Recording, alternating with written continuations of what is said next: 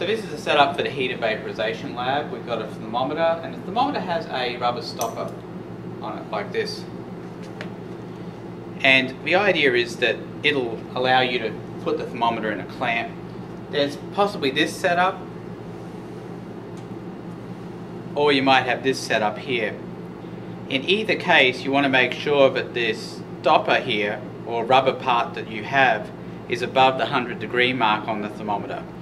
The last thing you want is to have this obscuring any temperature range you might want to read. Alright, so I'm going to go ahead and set this up. Making sure I can read the values on the thermometer, of course. I'm going to add a couple of boiling stones to the water here. Now the boiling stones look like this, and they're just bits of Teflon actually, but they could be bits of ceramic as well, or they could be white, they could be black. And we just need a couple of these. I'm going to stick these into the water. That will help the water from bumping, and what can happen is that if there's not enough nucleation points or stuff in the water, it can bubble really violently and perhaps explode out of the beaker. We don't want that to happen, so we put some boiling stones in there. I'm also going to put a couple of boiling stones into my test tube as well. Now your lab may or may not say to do that, but I like to do it because it's easy. I think it's easier to tell when it's boiling. So I'm going to show you how to set this up. We've got the large test tube here. I'm going to put it into the water. The other point I want to make is that the hot plate is not on yet. We want to gradually heat this because we know that the water will heat up, it won't boil, and the liquid in here will boil before the water does. So I'm going to go ahead and stick this down into the water, making sure it's tight. Let me tighten it up a bit. There we go. And we want this sort of down in the water, but with the water level above the level of the liquid. Turn that around, make it easier to see. I'm going to have Tyler zoom in on this in a second.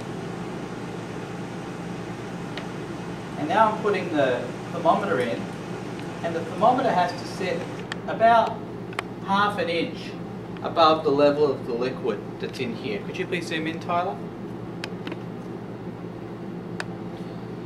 So what you're seeing there is a liquid about ½ an inch above that, the thermometer. Make sure the thermometer tip is not under the level of the liquid. We want to be measuring the vapor temperature. It's also important that the thermometer not be touching the side of the test tube at all.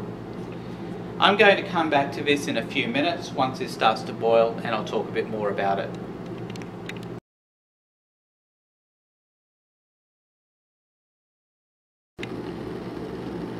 So here we are looking at a gentle boil of the liquid in the large test tube here. If you take a look at the thermometer bulb, you'll see that there's a little bit of liquid hanging off it. That's actually some of the liquid that's in the bottom of the large test tube here. And what it's doing is it's coming up there and condensing on the thermometer. That's very common. Now you can see the bubbles forming in the liquid. That's a good indication that it's boiling. And at this point, once you've got that gentle boil, you'll be able to go up and read the value on the thermometer once you've got that gentle boil, and you can see it's a stable value on the thermometer. The other point I want to make is that you're not going to see very much action on the thermometer until boiling starts to occur. That's because it's measuring the temperature of the vapor, and until there's vapor around the thermometer, you're not going to see very much action.